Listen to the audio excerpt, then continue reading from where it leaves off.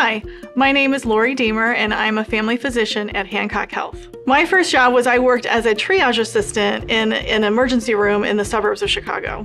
It's important to me to serve my community because it's part of my core value system. I feel like the reason why we're all here is to contribute to the greater good. I think what makes Hancock Health different from other hospitals is the fact that we have kindness in our mission statement and we treat people differently. We are very progressive and forward-thinking in terms of providing excellent care.